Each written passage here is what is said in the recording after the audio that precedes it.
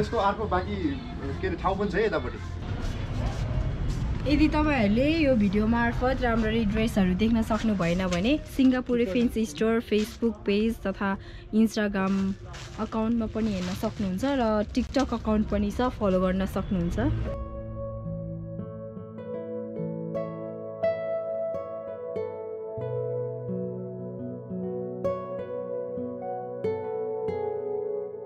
कथाहरू कहीँ न कहीँ तपाईलाई कनेक्ट गर्ला हैन, त्यो खालको चिजहरू हेर्नलाई नै आउने हो मेरो सिनेमामा है। दर्शकलाई एकदमै त्यो मूर्छित पार्टी तरिकाले रुवाएर धडधडी रुवाउनु मेरो चाहिँ त्यो लक्ष्य चाहिँ हुँदैन सिनेमामा। बरु सकेसम्म दर्शकलाई रमाइलो बनाउने हैन, त्यो सिनहरूबाट त्यो क्रिएसनबाट अलिकति रमाइलो बनाएर लाने हो हैन। श्रीमती थुप्रै छन्, त्यसकारण त्यस्तो खालको श्रीमान श्रीमतीलाई विशेष गरी लक्षित चाहिँ त्यो है, वर्ग चाहिँ त्यो है भन्न खोजे हो कि मनको माया मनमा माया एकदमै हरर टाइपको चाहिँ सिनेमाहरू बनाऊ भनेर मैले सक्दिनँ। मैले सक्ने भनेको मैले जनजीवनमा जे देखेँ, जे भोगेँ या अरूको मैले जे देखिरहेको छु, मैले सिनेमा मार्फत पस्कने त्यही नै हो। पटक गरेर 4 पटक सारिसकेका छु। यो मेरो 5औं पटक हो। अब गुरुङ सिनेमामा मैले लास्ट फिल्म खेलेको भनेको तपाईँकै रिपा हो।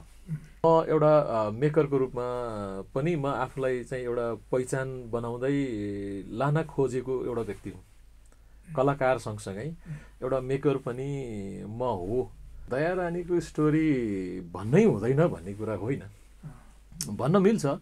मेरो सवालमा मलाई के लाग्छ भने सिनेमाको कथा अडियन्सलाई थाहा हुनुपर्छ।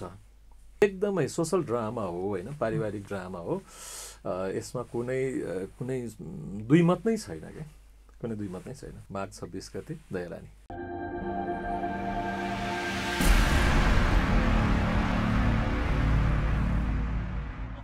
धेरै सुझाव सल्लाह पछि फेरि प्रितम पोडकास्टको एउटा नयाँ एपिसोडमा छु।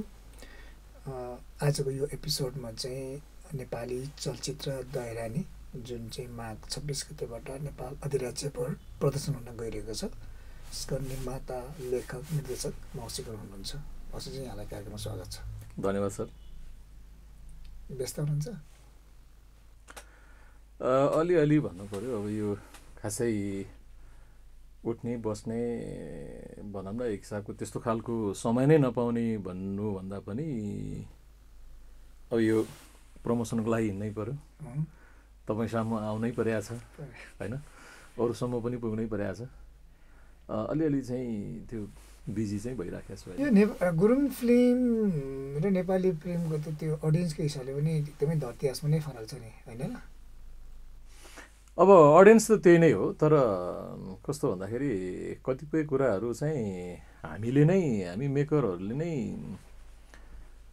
त्यो एउटा परिपाटी जस्तो कि गुरुङ सिनेमामा हामीले अधिकांश हाम्रो अडियन्सहरूलाई सकेसम्म चाहिँ आउनुहोस् भनेर घरै टिकट लिएर जाने या त्यो खालको एउटा परिपाटी चाहिँ छ भने यता नेपाली सिनेमातिर चाहिँ त्यो छैन। त्यसले गर्दाखेरि केही परिपाटीहरू त्यो बसाल्नको लागि चाहिँ हामी मेकरहरू नै दोषी छौँ होला। क्यानभास त अलिकति जे भने नेपाली चाहिँ फरक छ। तपाईँले मेकिङ गर्दा भनौँ न गुरुङ फिल्ममा त्यत्रो लागिसकेपछि एउटा आर्ट गर्नुभयो, नेपाली पनि बनाउनु पर्छ, नेपालीमा पनि फर्को मार्नुपर्छ भनेर। सर्वप्रथम त्यो आर्ट नै ठुलो कुरा हो, तर त्यो मेकिङमा चाहिँ के फरक पाउनुभयो तपाईँले?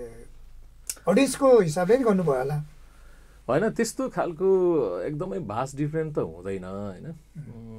तपाईँको कलाकारहरूमा चाहिँ केही डिफ्रेन्ट चाहिँ आउँछ नै, प्राविधिक पक्षहरूमा त्यसमा अलिकति डिफ्रेन्ट चाहिँ आउँछ नै। अब अहिले प्रमोसनकै हिसाबले हेर्दाखेरि पनि प्रमोसन गर्नुपर्ने तौर तरिका नै अलिकति फरक छ। त्यो हिसाबले चाहिँ हो। तर कथा वाचनको शैलीलाई हेर्दा या हामीले जुन त्यो स्टोरी टेलिङ गर्छौँ सिनेमामा, आफ्नो सिनेमामा, चाहे त्यो गुरुङ सिनेमा होस् चाहे नेपाली सिनेमा होस्, स्टोरी टेलिङ त त्यही नै हो होइन। आफूले भन्नुपर्ने कुराहरू भन्ने न हो। अब स्टोरी त भन्न नमिल्ला, तर त्यही पनि तपाईँले समुदायकै स्टोरी चाहिँ टेलिङ गरिराख्नु भएको छ। त्यही नै हो, त्यही नै हो। दयारानीको स्टोरी भन्नै हुँदैन भन्ने कुरा होइन, भन्न मिल्छ। मेरो सवालमा मलाई के लाग्छ भने सिनेमाको कथा अडियन्सलाई थाहा हुनुपर्छ। सिनेमाको कथालाई चाहिँ गुमराहमा राखेर या त्यसलाई लुकाएर चाहिँ दर्शकलाई चाहिँ त्यहाँ भ्रमपूर्ण तरिकाले लानु हुँदैन भन्ने मान्यता हो मेरो। त्यसकारण पनि म त फ्रिली के भनिदिन्छु भने दयारानीको कथा भनेको एकजना दयालु युवती जो विवाह पश्चात आफ्नो श्रीमानबाट भोग्ने समस्याहरू, विशेष गरी सन्तान नहुँदाखेरिको पीडा र उनलाई त्यो वंश धान्नुपर्ने होइन एउटा त्यो खालको दबाब कसरी सहन्छे भन्ने खालको कथा चाहिँ पस्किएको छु। अब यसरी कथाहरू मैले क्लियर गरिदिँदाखेरि कतिपय दर्शकलाई होइन यो कथासँग मलाई खासै इच्छुक छैन, मलाई यो कथा हेर्नु छैन भनेर भन्नुहुन्छ भने उहाँहरू नआउँदा नि भयो, अथवा उहाँहरूलाई चाहिँ त्यो मन परेन भने उहाँहरूलाई चाहिँ त्यो भनौँ न त्यो सिनेमा हेर्नको लागि किन गइराख्नु। तर होइन, यो एउटा इन्ट्रेस्टिङ कथा हुनसक्छ होइन, यो पाटो चाहिँ साँच्चीकै एउटा हेर्न लायकको हुनसक्छ भन्ने खालको जो कोहीलाई यो स्टोरीले तान्छ या छुन्छ भने उहाँहरूलाई चाहिँ स्वागत छ, अथवा उहाँहरू चाहिँ आउन सक्नुहुन्छ। त्यसको अर्थ यो दयारानी चाहिँ पारिवारिक सामाजिक फिल्म हो, एकदमै सोसल ड्रामा हो होइन, पारिवारिक ड्रामा हो। यसमा कुनै दुई मत नै छैन क्या, कुनै दुई मत नै छैन। अनि समुदाय चाहिँ गुरुङ नै हो। यसको पेरिफेरी, यसको आउने वातावरणहरू होइन, जति पनि यसको यसलाई चाहिँ हामी पर्दामा देख्छौँ त्यो लोकालिटी चाहिँ गुरुङ नै हो र केही रहन सहनहरू गुरुङ नै हो होइन। अब पात्रहरू गुरुङ नै हो होइन, केही पात्रलाई छोडेर अधिकांश पात्रहरू गुरुङ नै छन्। अनि कल्चरली चाहिँ के अरे उपस्थितिहरू चाहिँ छन्, ती उपस्थितिहरू चाहिँ गुरुङकै छन्। त्यही भएर पनि तपाईँले कास्कीको रमणीय स्थान याङ्जाकोटमा सुटिङ गर्नुभयो। यस। कति दिनको सेड्युल थियो? हामीले यसलाई 30 दिनमा भ्याउने भन्ने एउटा सेड्युल गरेका थियौँ होइन। तर लोकेसन कस्तो हुँदो रहेछ भने सुट गर्दाखेरि त्यो एउटै पेरिफेरीमा एउटै ठाउँमा लोकेसन हुँदाखेरि त्यो लोकेसन वाइज चाहिँ धेरै चेन्ज गर्न नपर्ने भएको भएर लगभग हामीले 25 दिनमा चाहिँ गएको थियौँ। 25 दिनमा सुटिङ सकियो। यो समय चाहिँ होइन, मङ्सिर महिनाको थियो। मङ्सिर महिनाको थियो। भनेपछि हामीले यो चलचित्र हेर्दाखेरि याङ्जाकोटको सुन्दर दृश्यहरू पनि देख्न पाउँछौँ। जरुर जरुर जरुर। सँगसँगै तपाईँले त्यो क्रुहरू पनि राम्रो राख्नुभएको छ। अहिलेको चलेको दयाहाङ, दियापुङ, विजय बरालदेखि लिएर पुष्कर गुरुङहरू लगायतका जुन नेपाली फिल्म इन्डस्ट्रीमा चलेको आर्टिस्टहरूलाई चाहिँ राख्नुभएको छ। राख्नुको कारण चाहिँ कमर्सियल थियो अथवा क्यारेक्टर्स रिलेटेड थियो, के हुनसक्छ? अब प्रितमजी, सिनेमाको हिसाबले हेर्दाखेरि त्यसलाई चाहिँ कतिपय व्यक्तिहरूले कलाको माध्यमबाट मात्रै हेर्छन्, कतिपय मान्छेहरूले, कतिपय बुद्धिजीवीहरूले यसलाई एउटा व्यावसायिक पाटोको रूपमा मात्रै हेर्छन्। तर म कसरी हेर्छु भने यसमा कलाको पाटो सँगसँगै व्यावसायिकता पनि जोडिएर आएको हुन्छ भन्छु कि कलाको पक्ष मात्रैलाई हामीले उजागर गर्दा या कलाको पक्षलाई मात्रै ध्यान दिँदा व्यावसायिकताको पाटो भोलि भनौँ न चुक्न सक्छौँ, या व्यावसायिकतालाई मात्रै ध्यान दिँदा कलाको पाटो चाहिँ बाहिरिन सक्छ कि। त्यसले गर्दाखेरि कला र व्यावसायिकताको धर्म निभाउनको लागि पनि मैले यसमा चाहिँ अब भनौँ न एक हिसाबले अहिले केही व्यावसायिक कलाकारहरू राखेर चाहिँ सिनेमा बनाउनु पर्ने चाहिँ एउटा अवस्था हो। कलाको पक्ष त सधैँ छ होइन, कलाको पक्ष त प्रत्येक सिनेमामा कला हुन्छ र त्यही कला नहुने भन्ने कुरा त छँदै छैन। अब व्यावसायिकताको धर्म भनेको त्यसरी निभाएको छु। गीत सङ्गीतलाई पनि मजाले समेट्नु भएको रहेछ। अहिले चिरी च्याट्री भन्ने गीत चलिरहेको थियो, त्यसमा बिचमा अहिले चोरी चोरी भन्ने एउटा लिरिकल निकाल्नु भयो। चोरी चोरीको त्यो लिरिकलले चाहिँ कता कता एकदमै गम्भीर विषय उठानु हो कि जस्तो भान हुन्छ क्या त्यो। हजुर, त्यति साह्रो गम्भीर नै हो र? होइन, अब मैले त त्यो सिनेमाबाट व्यक्तिलाई एकदमै गम्भीर मोडमा पुर्याउने या गम्भीर विषयवस्तुहरू त्यसलाई के भन्छ वाचन गर्ने भन्ने कुराहरू भन्दा पनि मलाई लागेका कुराहरू चाहिँ प्रस्ताइदिने हो कि सिनेमामा। अब त्यही कुरो तपाईँलाई भोलि गम्भीर लाग्न पनि सक्छ, तपाईँलाई सामान्य लाग्न पनि सक्छ। मलाई त यो कथामा यो खालको विषयवस्तुमा यो खालको हाम्रो पिँढीले या हाम्रो समुदायले यो खालको समस्याहरू भइरहेछ अथवा यो खालको कथा छ है भन्ने खालको कथा पस्कने हो कि। अब अडियन्सलाई लाग्न सक्छ, यसलाई गम्भीर लाग्न सक्छ, कतिलाई हल्का फुल्का लाग्न सक्छ। त्यो म एज अ मेकर चाहिँ मैले एउटा अनुशासित भएर म एउटा भनौँ न एक हिसाबले यो कथालाई मैले यसरी भन्नुपर्छ भन्ने खालको एउटा त्यो काम पस्किएको छु। बाँकी त अब त्यो अडियन्स त्यो म्युजिकले चाहिँ के गराउँछ? अब झन् यस्तो अहिले एउटा ट्रेन्ड निक्लिरहेको छ नि लिरिकल भिडियो, त्यसले चाहिँ कथा वाचन गर्ने हो अथवा के हो? होइन, अब त्यो अरूको के हो तपाईँको चाहिँ? त्यो अरूको कुरा के हो मलाई थाहा छैन, तर अब मैले त प्रमोसनकै लागि राखे हो। त्यो फिल्ममा प्रयोग हुँदैन, त्यो प्रयोग नहुन पनि सक्छ, त्यो गीत चाहिँ प्रयोग नहुन पनि सक्छ। तर त्यसले चाहिँ एउटा प्रमोसनको पाटो नै हो। अरू फिल्महरूको त बाला ट्रेलर ढाङढुङ आउँछ, तर तपाईँको बिस्तारै एकदमै बिस्तारै प्रमोसन बिस्तारै गइरहेको छ। यो तपाईँको आफ्नो स्ट्राटेजी चाहिँ हो? अब यो यस्तो हुन्छ प्रितमजी, मसँग अब त्यस्तो खालको प्रमोसन गर्नको लागि त्यो पर्याप्त रकमहरू पनि छैन। प्रश्न भन्नुपर्दाखेरि त्यो लाखौँ लाख खर्च गरेर प्रमोसन गर्नलाई मसँग त्यस्तो पर्याप्त पैसा पनि छैन। दोस्रो कुरो, यो सिनेमाको लागि चाहिँ हामीले अडियन्सलाई यो सिनेमा आउँदैछ या बनेको छ या प्रदर्शन हुँदैछ भन्ने जानकारी दिने हो कि। अब त्यो अडियन्सलाई जानकारी दिनको लागि अब अहिले अब म तपाईँको अगाडि छु होइन, तपाईँको यो मिडियाबाट अथवा अन्य मिडियाबाट सिनेमाको लागि प्रचारको शैलीहरू गइरहेकै छन् कि, तर त्यो कतिको प्रभावकारी छ या कति अडियन्ससम्म पुग्छ, उहाँहरू आउनुहुन्छ या आउनु हुँदैन भन्ने कुरासँग म अहिले नै क्लियर छैन। त्यो उहाँहरूको इच्छाको कुरा हुन्छ। त्यसकारण यसलाई एकदमै भव्यताका साथ चाहिँ चर्चा परिचर्चा गर्दैमा दर्शकहरू सिनेमा हेर्नको लागि चाहिँ सिनेमा हलमा उपस्थित हुन्छन् भन्ने ग्यारेन्टी छैन। त्यसकारण मेरो त भनाइ के हो भने सूचना दिने अथवा जानकारी गराइदिने हो, दर्शकहरूलाई जानकारी गराइदिने हो। अब हलसम्म आउने नआउने त अब उहाँहरूकै इच्छाको कुरा हुन्छ। तपाईँको अब म आफू नजिक भएको नाताले पनि धेरै जस्तो फिल्महरू चाहिँ अलिकति त्यो आर्ट टाइपको भनिन्छ नि, एकदमै त्यो गहन विषयमा गहिरिएर अध्ययन भएर गर्ने गरिन्थ्यो। जस्तो भनौँ पुरानो ढुङ्गाको त्यो कथाहरू पनि त्यो टाइपको थियो होइन। दयारानी चाहिँ त्योबाट कतिको अछुतो छ? होइन, अछुतो त छँदै छैन। अब त्यो व्यक्तिसँग जे छ त्यही आउने कुरा हो। ट्रेडमार्क नै त्यस्तै टाइपकै हो? त्यस्तै नै हो। अब त्यो तपाईँसँगको मेरो बाहिरी अरू बेलाको कुरा पनि मेरो भनौँ न संवाद त्यही नै हुन्छ। त्यो अहिले भर्खर मलाई कसैले एकदमै यो साइन्टिफिक भनौँ न एउटा साइन्स फिक्सन बनाऊ भनेर चाहिँ म सक्दिनँ। एकदमै हरर टाइपको चाहिँ सिनेमाहरू बनाऊ भनेर मैले सक्दिनँ।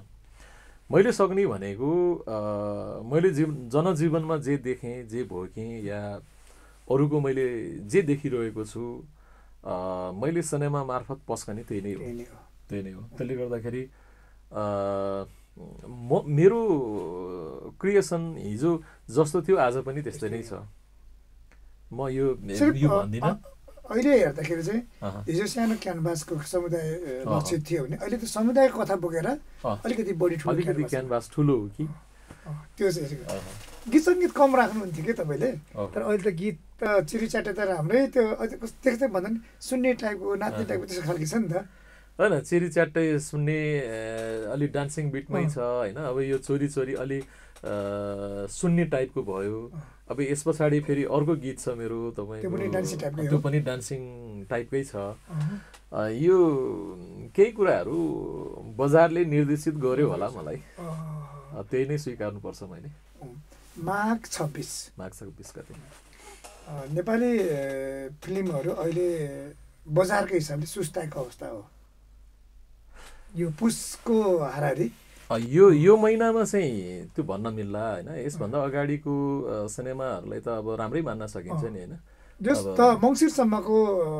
लगभग पछिल्लो दिमाग खराबसम्म चाहिँ बजार राम्रै भएको अब यो पुस र यो माघको फर्स्ट हप्तासम्म पनि अलिकति सुस्तै रहेको अवस्था हो समय यो रोज्नुको कारण चाहिँ के थियो तपाईँको होइन समय त मैले अब तपाईँलाई थाहा छ होइन मैले धेरै पटक 4 पटकसम्म चाहिँ मैले लगभग सिनेमा सारिसकेको छु पटक गरेर 4 पटक सारिसकेको छु यो मेरो 5औं पटक हो अब यो पनि सर्छ कि भन्ने खालको एउटा आकलन अब धेरै व्यक्तिहरूले गरिरहेको थियो तर यो सर्ने सम्भावना छैन अब यो यही मौसममा किन अथवा कसो हो भन्ने खालको कुरामा मलाई के लाग्छ भने सिनेमाको हाम्रो जुन सेटअप छ यो चाहिँ मङ्सिर पुसकै सेटअप छ कि सिनेमाको कथाभित्रको जुन सेटअप छ त्यो सेटअप चाहिँ मङ्सिर र पुसकै पेरिफेरीको छ र त्यो सँगसँगै जस्तो तरिकाले हेर्न पायो भने मान्छेलाई चाहिँ के हुन्छ भन्दाखेरि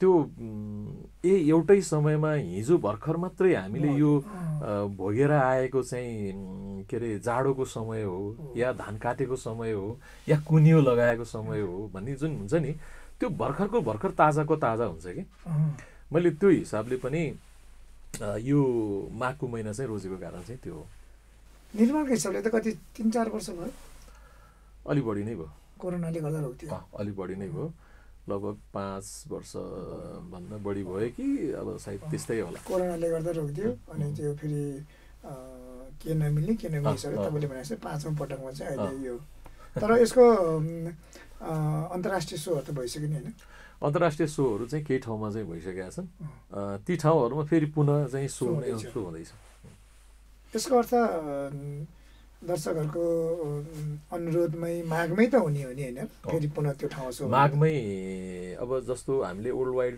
यसलाई चाहिँ लाँदैछौँ होइन त्यो कतिपय ठाउँहरूमा नेपालको सँगसँगै चाहिँ सो पनि हुनसक्छ अब कतिपय ठाउँहरूमा अब हामीले त्यहाँको कम्पनी होइन त्यहाँको संस्थाहरूसँग फेरि कुराकानी गरिरहेछौँ त्यस्तो बेलामा अलिकति ढिलो पनि हुनसक्छ त्यो चाहिँ उनीहरूले मिलाउनु पर्यो त्यहाँको उताको लोकलहरूले मिलाउनु पर्यो होइन के रहेछ चलचित्रको भनिन्छ नि चलचित्र निर्माण गर्नुभन्दा चाहिँ प्रदर्शन गर्न चाहिँ बढी गाह्रो छ भनेर भनिन्छ नि सही हो नेपाली फिल्म इन्डस्ट्रीमा त तपाईँले पहिलोपल्ट गरिराख्नुपर्छ यस्तो काम सही हो गाह्रो जुत्नु त स्वाभाविक कुरा हो किनभने एउटा फिल्म त रिलिजै हुँदैन होइन हाम्रो नेपाली फिल्म वर्षमा 100वटा बन्यो भने अब एउटा मात्र गर्ने भने त 100वटाले पालै पाउँदैन होइन रिलिज त अब जुत्नु त स्वाभाविक हो जुधिहाल्छ होइन अब हिन्दीसँग जुत्छ अरूसँग जुत्छ होइन तर त्यो हलको चाँजोपाँजो मिलाउनु चाहिँ गाह्रो हुँदो रहेछ हलको चाँजो त अब मैले भन्दा नि डिस्ट्रिब्युटरले मिलाउने हो होइन अब डिस्ट्रिब्युटरले कति हलसम्म लान्छन् या हाम्रो सिनेमाको हाइप बजारमा कस्तो हुन्छ अब त्यो अनुसार हल मालिकले पनि अब त्यो सोको टाइमहरू राख्ने होला होइन त्यो पाटोतिर म अझै पनि अलि अनभिज्ञ नै छु म त्यति धेरै भिजिसकेको छैन भर्खर यो पहिलो पटक यसरी यो भनौँ न नेपाली सिनेमा बजारको यो क्षेत्रमा बल्ल प्रवेश गरिरहेको छु र धेरै कुराको जानकारी मलाई पनि छैन त्यसो त तपाईँ निर्माता सङ्घको केन्द्रीय सदस्य पनि हुनुहुन्छ नि त त्यो हिसाबले पनि अलिकति ज्ञान त होला होइन त्यो थोरै चाहिँ त्यो मौखिक रूपको जानकारी हुनु र त्यो आफै पेलिनु या आफै पिसिनु या आफै इन्भल्भ हुनु फरक कुराहरू हुन्छन् कि होइन निर्माता सङ्घको सदस्य हुँदाखेरि मैले चाहिँ चलचित्र प्रदर्शनहरू गर्ने एउटा अवस्था आएको थिएन तर अहिले प्रदर्शनको तयारीमा छु यो प्रदर्शनको तयारीमा कतिको समस्याहरू भोगिरहेछु त बल्ल पो मैले फिल गरिरहेको छु त होइन त्यतिखेर त म निर्माता सङ्घको सदस्य मात्रै पो थिएँ त त्यसकारण त्यो भोगाइहरू अलिक फरक छन् माउसे गुरुङ अहिले पछिल्लो समयमा गुरुङ फिल्मलाई छोडेर नेपाली फिल्ममा चाहिँ चलेको कलाकार हो, यसो भन्दा के हुन्छ? अब यस्तो हो, तपाईँले भनेको आंशिक केही कुराहरूमा म आंशिक सहमत चाहिँ छु। तपाईँको चाहिँ कस्तो भन्दाखेरि अब अहिले पछिल्लो चरणमा गुरुङ सिनेमाबाट मलाई अफर आएको पनि छैन होइन, प्रश्न भन्नुपर्दा अफर आएको पनि छैन। अब गुरुङ सिनेमामा मैले लास्ट फिल्म खेलेको भनेको तपाईँकै रिपा हो होइन। तपाईँको रिपा पछाडि मलाई चाहिँ कुनै निर्माता निर्देशकहरूले अफर गरेको पनि छैन। अब मेकिङकै कुरामा पनि एउटा निर्देशकको रूपमा तपाईँको मैले लास्ट सिनेमा गरेको भनेको शिरसुबा हो। शिरसुबा पछि मलाई कुनै निर्माताले पनि सिनेमा बनाउनको लागि भनौँ न अफर चाहिँ गरेका छैन। त्यो कारणले गर्दाखेरि अब अहिले भनौँ न back to back Nepali cinema गरिरहेको छु या नेपाली सिनेमामा देखिरहेको छु। त्यो कारणले गर्दाखेरि पनि होला कि सायद गुरुङ चलचित्रका निर्माताहरूले अथवा निर्देशकहरूले यो अलि उतातिर बिजी छ, यसले टाइम दिन सक्दैन भन्ने खालको त्यो कुराले पो हो कि? त्यो पनि हुनसक्छ।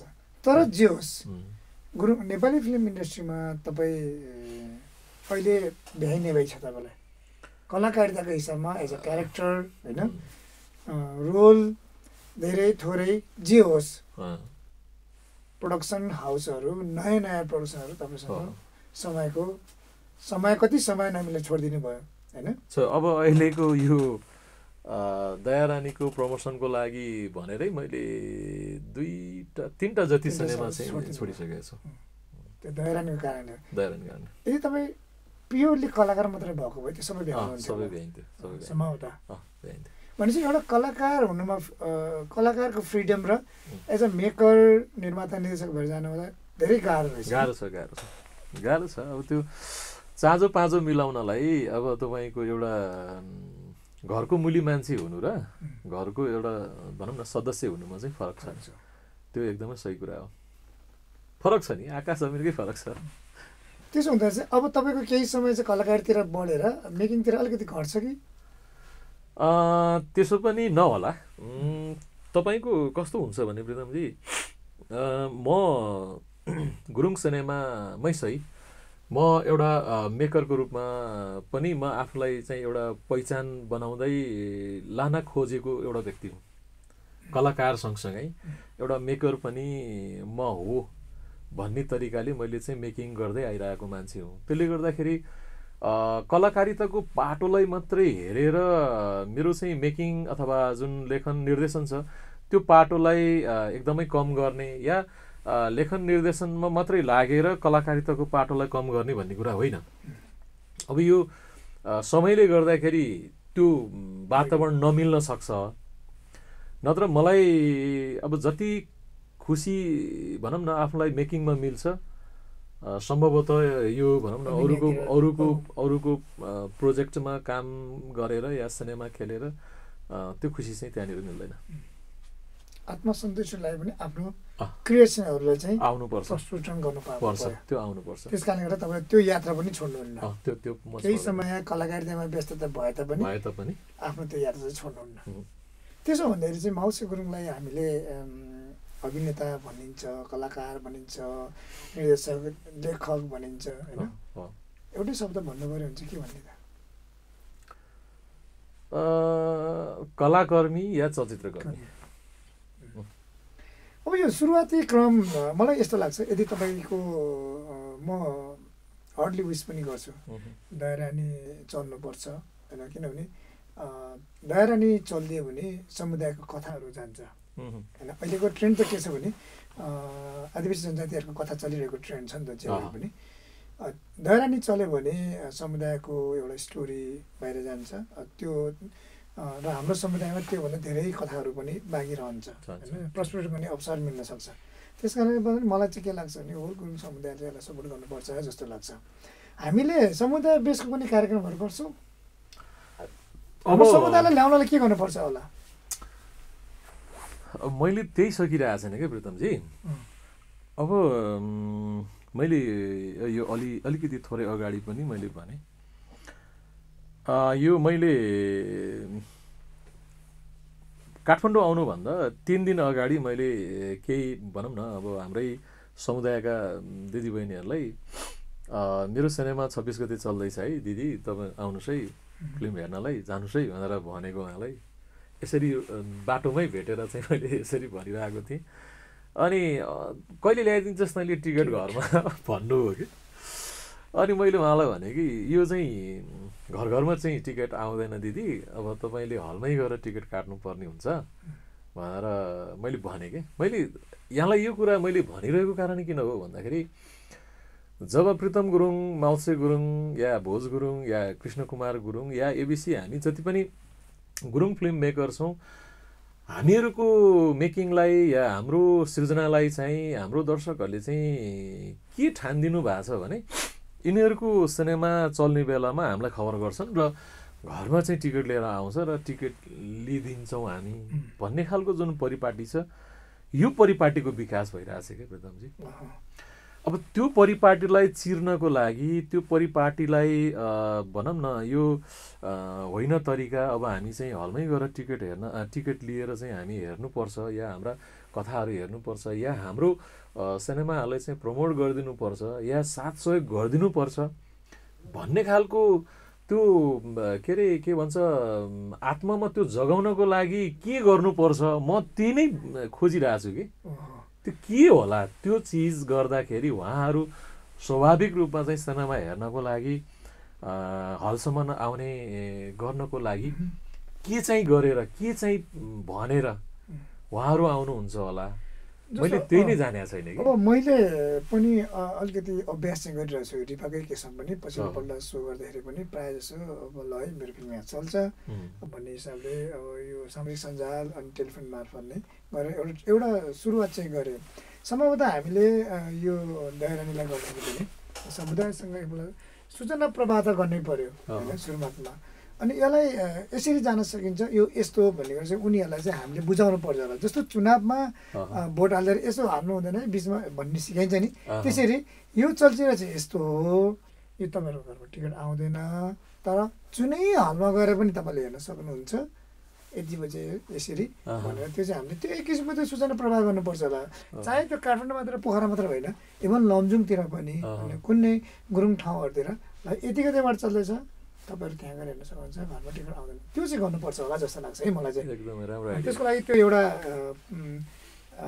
हामीले जस्तो गरौँ म के सोच्दछु भने माउसे गुरुङ को चलचित्र दयारानी माउसे गुरुङको होइन यो चाहिँ सम्पूर्ण गुरुङहरूको भन्ने यो मनबाट त्यो लिनु पऱ्यो हामी मेकरहरूले आज माउसे गुरुङ चल्यो भने भोलि माउसे गुरुङ त हुक गर्छ माउसे गुरुङले तान्ने भनेको त गुरुङै तान्ने हो नि त गुरुङ भन्नाले गुरुङ फिल्म मेकरहरूलाई है यसरी चाहिँ हाम्रो विषयवस्तुहरूलाई यसो गर्दाखेरि यस्तो हुँदो रहेछ भन्ने त आउँछ नि त मलाई चाहिँ त्यस्तो लाग्छ त्यस कारणले यो जसरी कम्पेरिजन त नगरौँ जसरी अन्य चलचित्रहरू एउटा समुदाय बेसबाट चल्यो त्यसरी हामीले त्यसको सुरुवात चाहिँ दयारानीबाट गर्नुपर्छ होला जस्तो लाग्छ र यसको लागि चाहिँ मेकरले सूचना प्रवाह गर्ने हो र हामीले चाहिँ यसलाई चाहिँ यसरी जानुपर्छ भनेर धकेल्ने हो त्यो चाहिँ लाग्छ राम्रो सुझाव दिनुभयो अब तपाईँले प्रितमजी अब यो म यो अहिलेको डिग्री माइलाको सुटिङ सकेपछि म बल्ल तपाईँले सुझाएका चाहिँ कुराहरूलाई म फलो गर्नेछु हामी काठमाडौँमा बस्छौँ होइन काठमाडौँको यो समुदायसँग कोअर्डिनेट गर्छु बसौँला होइन एउटा म जहिले पनि मेरो बाबाको एउटा सिद्धान्तमा अडिक छु तपाईँलाई मैले बारम्बार भन्छु नि विष्णुवतीमा बगेको गन्ध पानी सूर्यलाई अर्पण गर्दाखेरि पाप पुण्य हुन्छ भने गर्नुपर्छ हामीले त्यति गर्दाखेरि हाम्रो समुदाय कथा बिग्छ व्यावसायिकता भन्ने कुरा दोस्रो पाटा हो कि पहिला किन हामीले हाम्रो प्रभुत्वलाई पहिचान ल्याउनु पर्यो जस्तो मेकर गुरुङ फिल्म मेकर भन्छौँ गुरुङ समुदायमा त सीमित छौँ हामी तर त्यही जस्तो अहिलेको हिसाबमा माउसे गुरुङले बनाउनु भयो नेपाली भाषामा छ तर समुदाय कथा छ समुदायमा केन्द्रित छ नि त होइन त्यो त समुदायको भोलि आएर हामी पनि हाम्रो पहिचानको हिसाबले बाहिर निक्लिन सक्छौँ हाम्रो विषयवस्तु चाहिँ जरुर त्यो तरिकाले गर्नुपर्छ होला। यति गर्दाखेरि हुन्छ भने किन नगर्ने भन्ने सिद्धान्त हो कि मेरो चाहिँ। सही हो सही हो। मैले भनेको कुरा सबै हुनुपर्छ भन्ने नै हुँदैन है। ठिक छ। अब यो खालको प्रमोसनमा त म अलि कमजोर नै छु। अब भर्खर यो खालको अभ्यासहरूमा लागेको छु होइन। अब त्यसले गर्दाखेरि तपाईँहरूको साथ सहयोग अब भनौँ न अरू रचनात्मक तरिकाले अब अहिले जसले हेरिराख्नु भएको छ हाम्रो यो प्रितम गुरुङको पोडकास्ट, उहाँहरूबाट त्यस्तो खालको रचनात्मक एउटा प्रमोसन यो तरिकाले गर्न सक्नुहुन्छ माउसेजी अथवा माउसे भाइ माउसे दाई होइन भन्ने खालको केही छ भने पनि प्लिज होइन कमेन्ट गरिदिन सक्नुहुन्छ। तपाईँले सुझाव सल्लाह दिनुहुन्छ। किनभने अब हामी अडियन्सहरूलाई पनि मैले के भन्न चाहन्छु भने दयारानी मैले चाहिँ हेरेको छु। दयारानी एउटा हाम्रो समुदायको प्रतिनिधित्व गर्ने चलचित्र हो। त्यस कारणले यो हामी हिजो हाम्रो समुदायमा थियौँ र आज चाहिँ हामीले हाम्रो समुदाय कथालाई बाहिर ल्याउँदैछौँ। जनमानसमा नेपाल अधिराज्यबाट लानेछौँ। गर्वको कुरा हो। एकैचोटि नेपाल अधिराज्यबाट चल्दैछ। यसलाई चाहिँ कसरी हुन्छ हाम्रो हो भन्ने बनाएर साथ सपोर्ट सहयोग सुझाव सल्लाह हुनुपर्छ होला जस्तो लाग्छ। अब जाँदै हुन्छ नि त एउटा मैले भनिरहेको छु यो हाम्रो समुदायको कथा। त एज अ मेकर माउसे गुरुङले चाहिँ दयारानी के को लागि हेर्नुपर्छ भन्यो भने के भन्नुहुन्छ? अब यही कुराहरू मैले बारम्बार भन्ने गर्छु। मसँग दयारानीबाट सिनेमा हेर्नको लागि अथवा त्यो सिनेमा यो एकदम खतरनाक छ यो छ त्यो छ भन्ने खालको कुराहरू केही पनि छैन। अनि मैले अघि नै पनि भनेको छु कि मैले एकदमै सिम्पल सिनेमा निर्माण गर्ने हो होइन। हाम्रो समुदायमा रहेको या हामीसँग रहेको चाहिँ ती कथाहरू भन्ने हो। त्यसले गर्दाखेरि त्यो सिम्पल कथाहरू र सिम्पल मेकिङ यदि इच्छुक हुनुहुन्छ भने उहाँहरूको लागि हुन्छ कि यो सिनेमा। मैले भन्न खोजेको गाउँ परिवेशको छ। यस गाउँ परिवेशको छ र यसलाई सिम्पल तरिकाले चाहिँ मैले स्क्रिन प्ले गरेको छु। विगतमा मैले जुन खालको सिनेमा मेकिङ गरेको थिएँ त्यही प्रकारको सिनेमा छ। अब यसमा एकदमै त्यो लार्जर देन लाइफका कुराहरू होइन। अब त्यो एकदमै साउथ टाइपको चाहिँ छैन फाइटहरू तर अर्को एउटा के छ रियालिटी चाहिँ तपाईँसँगै घटेको हो कि भन्ने खालको चाहिँ छ। त्यो खालको चाहिँ कथाहरू कहीँ न कहीँ तपाईँलाई कनेक्ट गर्ला होइन। त्यो खालको चिजहरू हेर्नलाई नै आउने हो मेरो सिनेमामा है। अनि अर्को कुरा के छ भने माउसे गुरुङको सिनेमा एउटा चिज पनि हुन्छ त्यो के भने एकदमै सिम्बोलिक कमेडीहरू पनि होइन त्यो हुन्छ क्या।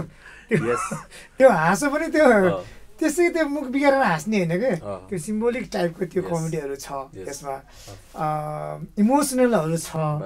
अनि भने नि त्यो हलमा बसेर नाच्ने खालको गीतहरू पनि छ।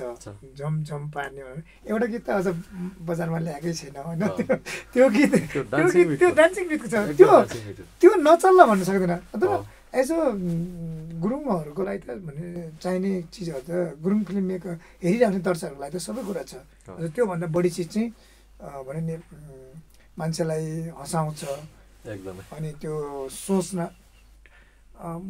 एज अ मेकर म अलिक धेरै रुवाउन खोज्छु। तर माउसे गुरुङको चाहिँ एउटा विशेषता के भने टक्क हान्ने अनि ढकेकै त्यो ठ्याक्कै लाग्ने बनाइदियो त्यस्तो पार्टहरू छ दयारानीमा। हो त्यति साह्रै मेरो मान्यता नै त्यो हो पहिलादेखि नै। तपाईँले हेरिराख्नु भएको छ मेरो स्टाइलहरू त्यति धेरै रुनको लागि बाध्य पार्नु पनि हुँदैन कि दर्शकलाई। कहाँ छोयो कि होइन कहाँनिर अब मलाई चस्स छोयो भनेपछि पुग्यो कि त्यो मलाई लाग्छ त्यो एकदमै रुमाल लिएर आँसु पुस्दै हलबाट निस्किनु पर्ने। रुमाल लिएर त हामी रुमाल लिन्छौँ त्यस्तो खालको सिनहरू मैले प्राय राख्दिनँ होइन। राखिहाल्यो भने पनि म त्यसलाई चाहिँ एडिटिङमा मैले कैँची काटेर अब के अरे एउटा स्थानसम्म पुग्यो। अब लेभल दर्शकलाई चाहिँ यहाँसम्म पुर्याउँछ। अब आँसु बिस्तारै आँखा रसाउन थाल्छ भन्ने बित्तिकै मैले त्यो सिनलाई काटिदिन्छु कि किनकि अब अरूको ध्येय त्यो होला दर्शकलाई धरती रुवाएर होइन रुमाल लिएर चाहिँ जानुपर्ने खालको बनाउने होला, उहाँहरूको ध्येय त्यो होला।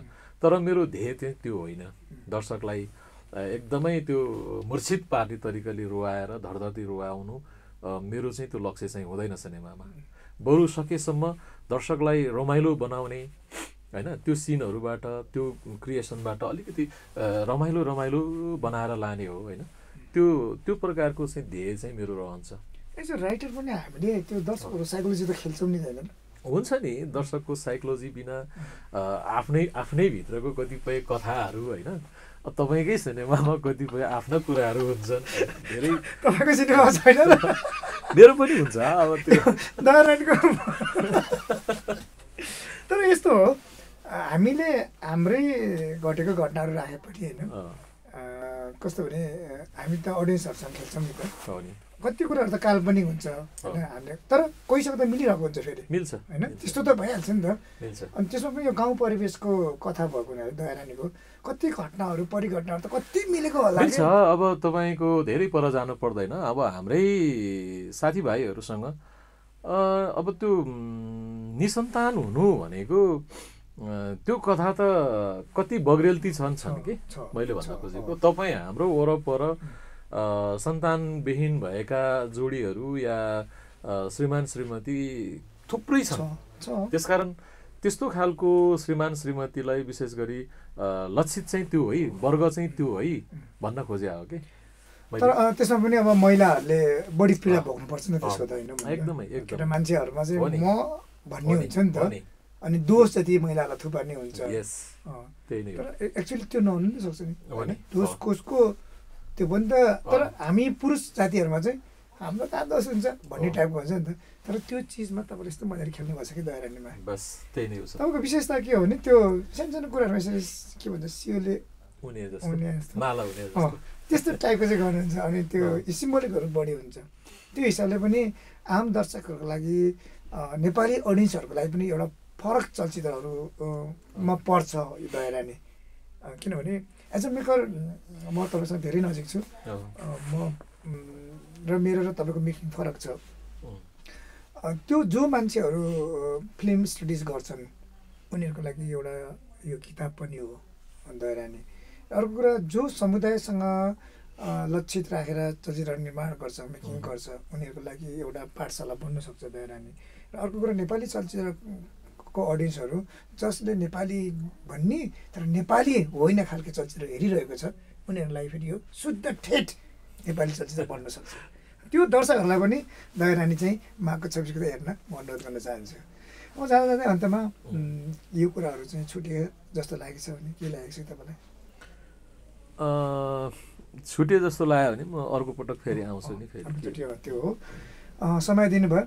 आजबाट माउसेजीको होइन हामी सबैको हो दयारानी भन्ने भावना मनमा राखौँ। मनबाट मेरो डाइरेक्ट छ नि पछिल्लो समय मनको माया, मनमा माया राखौँ, मनबाट गरौँ। त्यसो हुँदाखेरि हामीले हाम्रो चलचित्रलाई माया गऱ्यौँ भने हामीहरू बाँच्छौँ, हाम्रो क्रिएसनहरू बढ्दै जान्छ होइन। हुन्छ नि, अस्ति भएर मैले फिल्म हेरेको थिएँ, त्यो कुन चाहिँ त्यही 12 फेल।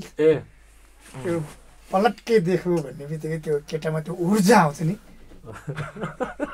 केटीले। त्यस्तो टाइपको हुनाले हामीले गरिरहेको क्रिएसनमा हामीलाई सपोर्ट गरिदियो भने हामीलाई एकदमै हुनु पनि छैन नि होइन। सपोर्ट गरिदियो भने हामीमा त्यो जाँगरहरू त फेरि बढ्छ नि त होइन र? मलाई त्यस्तो लाग्छ है। त्यस कारण दयारानी हेरिदिनुहोस्। अब एज अ मेकर के भन्नुहोस्? होइन, अरू त केही पनि छैन। अब तपाईँले यो प्रितम पोडकास्टमा बोलाउनु भयो, तपाईँलाई मुरी धन्यवाद। हामी जस्ता सिनेमाकर्मी या गायिका या कलाकारहरूलाई स्थान दिइराख्नु भएको छ। अन्य कलाकारहरूलाई पनि स्थान दिँदै जानुहोस्, यही शुभकामना हो। यो कार्यक्रम चाहिँ अझ भव्य रूपमा चाहिँ अगाडि बढोस्, तपाईँलाई शुभकामना। अनि प्राविधिकमा हुनुहुन्छ खेम थापा भाइ, खेमजी लगायत तपाईँको सम्पूर्ण युनिटलाई एकदम धेरै धेरै धन्यवाद। म आभारी छु फेरि पनि तपाईँको यो पोडकास्टमा आउन पाऊँ। Thank you. माघ 26 गते दयारानी। थ्याङ्क यू, धन्यवाद।